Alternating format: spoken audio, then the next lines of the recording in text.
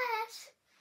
Today we're starting a new unit. This is the unit 1 of social science, and we're going to be looking at Earth.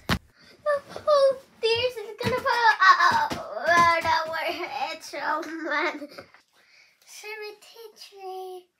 Hey, by the way, how come we know where we are on the Earth, teacher?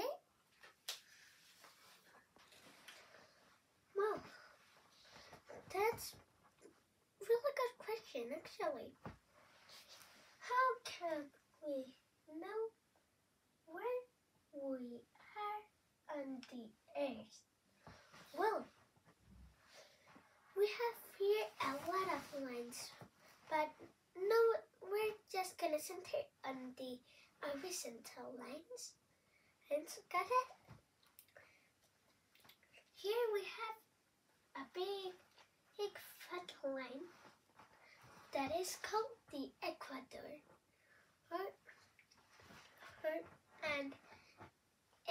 And the equator kinds of divides the Earth in two pieces. It's kind of, if you cut it in two. And it goes 10, 20, 30, 40, 50, 60, 70, 80. And the same here. Here 10, 20, 30, etc., etc. And here till 80.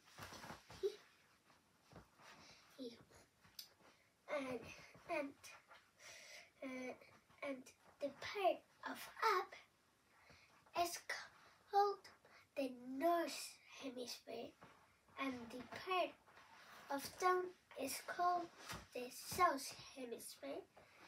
Okay.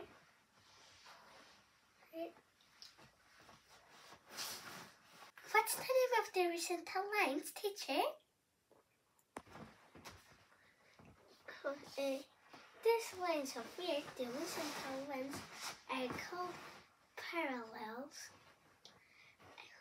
and they measure latitude.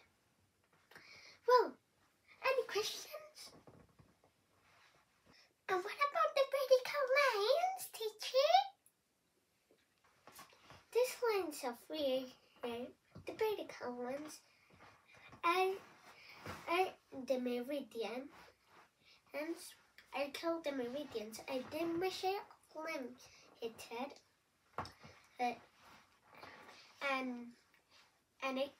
and as the other ones, it goes 10, 20, 30, 40, 50, and when we get to 180, we start again. That is 0 degrees. And 0 degrees is the part of 0 degrees. That is this one is called the prime meridian. And the prime meridian passes by Spain. And can I step on it?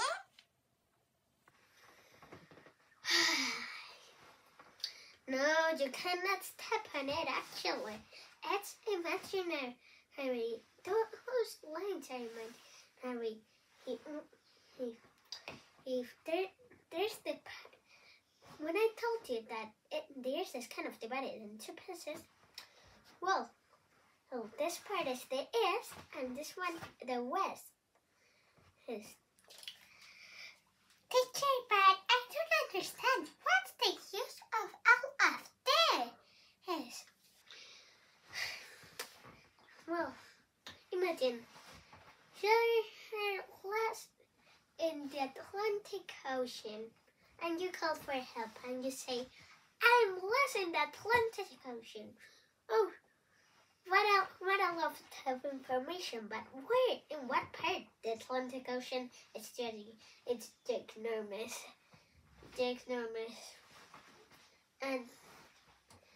And you tell them, I'm in this place. There's a special way to read it. No, I'm gonna show you how to do it. Here I have put the coordinates. It's a north, east, west, and south. and I have marked Madrid. And in Madrid, this line is more or less the one that passes is more or less that one and this one, and it's 3 and 40. And Madrid is in the north and the west. So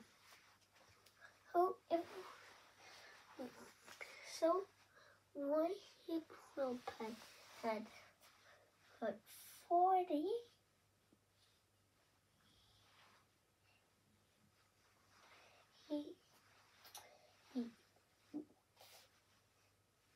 north and 3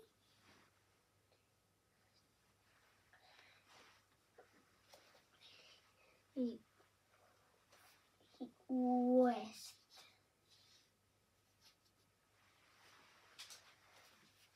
Teacher, does the earth move?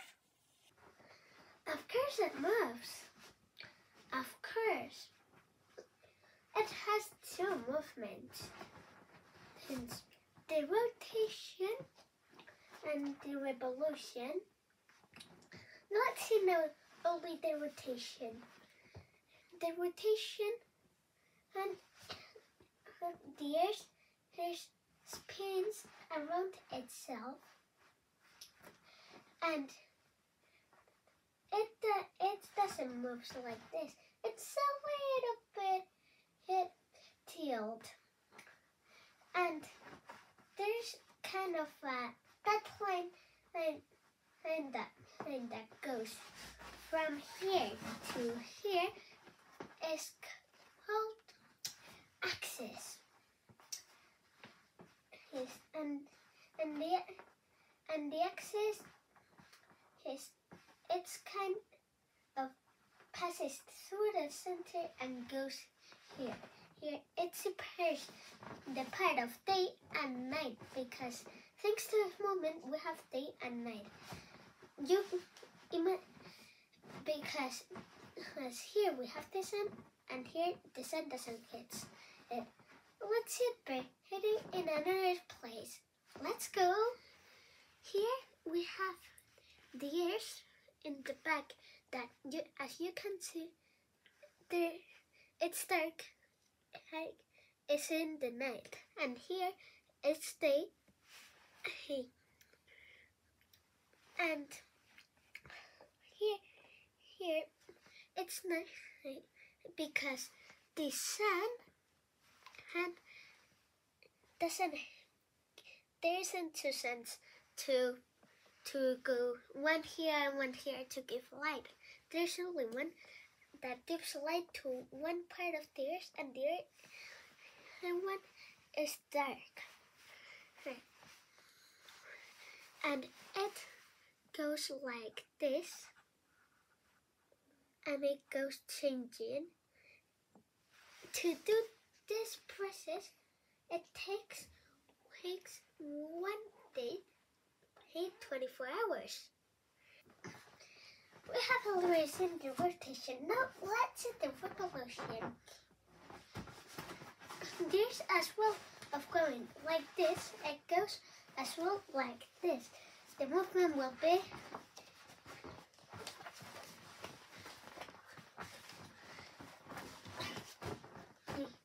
and this movement does the 4 seasons.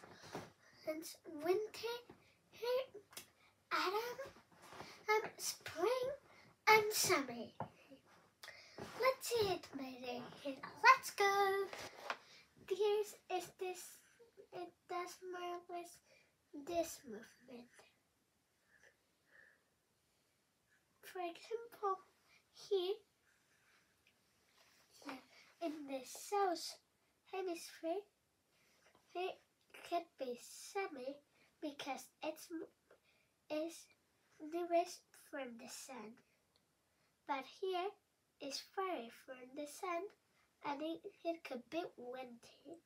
And here is totally contrary. And this part could be summer because it's near of the sun, and here it could be winter because it's far from the sun.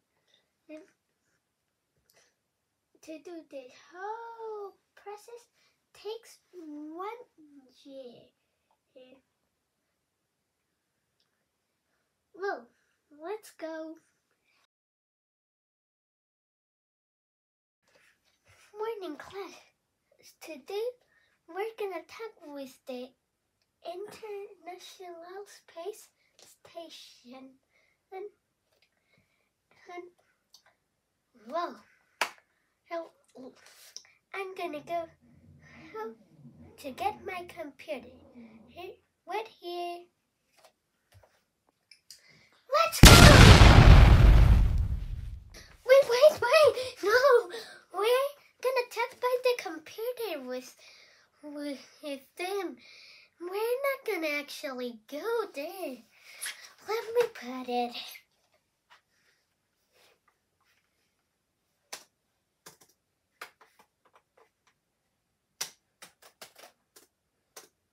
Okay, let's go.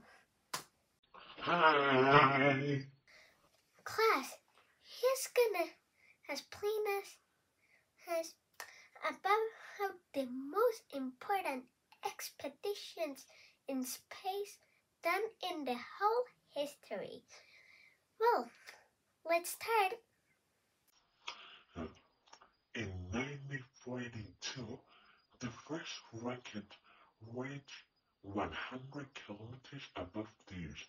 That is more than the atmosphere. In 1947, the first animal went to space. They were flies, but I actually hate flies. I really hate them a lot.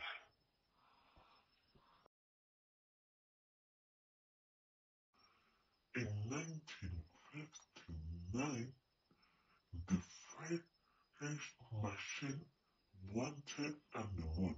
It was from Russia. Hello, question. Who was the first man to go to space? In 1961, Yuri Gagarin from Russia was the first one to go to space.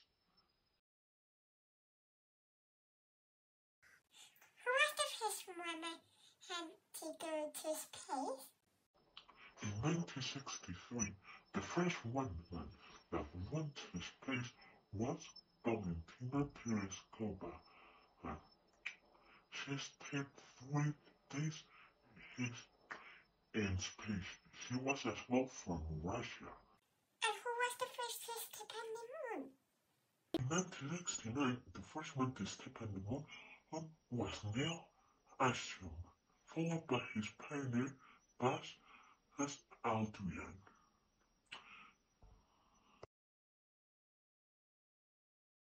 In the year 2000, the first man was sent to the International Space Station. Thanks a lot, and it has been amazing. And well, bye. A pleasure to be with you. For the ones that are watching the video, if you have liked this video, don't forget to put like and subscribe. See me in the next video. Bye!